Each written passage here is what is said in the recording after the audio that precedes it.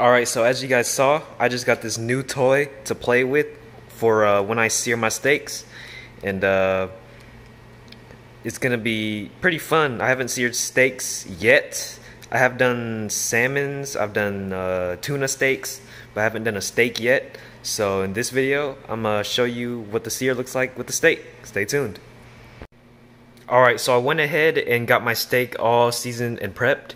I'm using a 1.5 inch thick ribeye steak seasoned with salt, pepper, garlic powder, granulated onion, and some sprinkle of MSG. And I'm about to place it in my Nova oven. Alright y'all, I'm going to be cooking my steaks at 135 degrees Fahrenheit with 100% steam for about 2.5 to 3 hours. Stay tuned. Before you start to sear, remember to pat it really dry, or else the water will just cause the browning to not happen and you'll just overcook your steak and not have that beautiful brown, golden brown crust that you desire.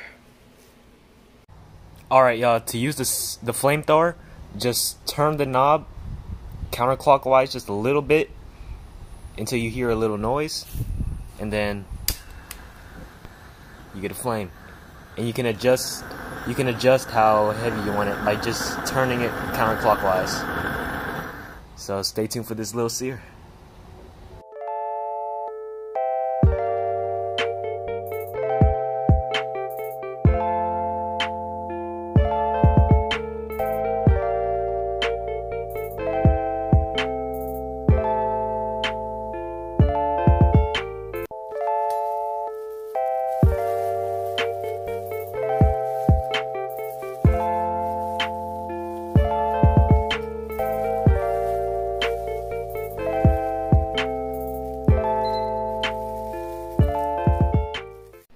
Man, you guys do not know how excited I am for this.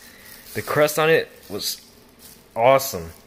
I still need to learn how to use the flamethrower on a steak better because it took a little longer than I expected, about 5 minutes total. I don't know if that's the usual time, but I felt like I could have done it in like a little less, like 3 minutes. But first time, but I'm gonna give this a little taste. Perfect medium rare. Just how I like it. You can see how tender it is right now, but let me give it a taste. That steak seasoned perfectly. Salt, pepper, garlic, onion, just a little bit of MSG. Pick up the flavor just a little bit.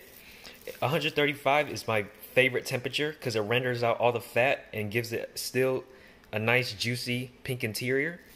The SearPro, I felt like it's not as great as the cast iron, but for something as efficient as that, without having the thought of burning it on the cast iron or overcooking it, because as you can see, there's like very little gray banding. But on the cast iron, I could get it like at least 1/8 of an inch, maybe 1/4 of an inch of gray banding sometimes. But the sear is almost as if you seared it over charcoal, because you get this nice charry flavor from the direct radiant heat. And yeah, I think it was pretty good. If you guys want to buy the SearPro, this video is not sponsored or endorsed by them.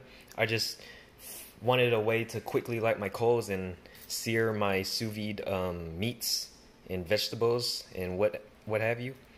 But the link of the store will be in the description. And hope you guys like this video. Subscribe and peace.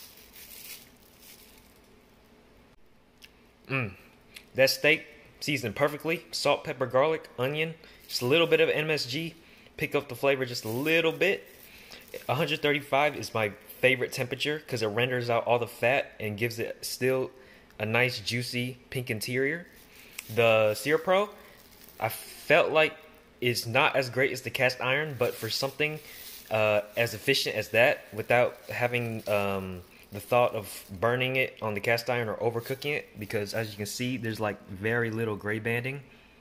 But on the cast iron, I could get it like at least 1/8 of an inch, maybe 1/4 of an inch of gray banding sometimes. But the sear is almost as if you seared it over charcoal, because you get this nice charry flavor from the direct radiant heat. And yeah, I think it was pretty good. If you guys want to buy the SearPro, this video is not sponsored or endorsed by them. I just wanted a way to quickly light my coals and sear my sous vide meats and vegetables and what have you. But the link of the store will be in the description. And hope you guys like this video. Subscribe and peace.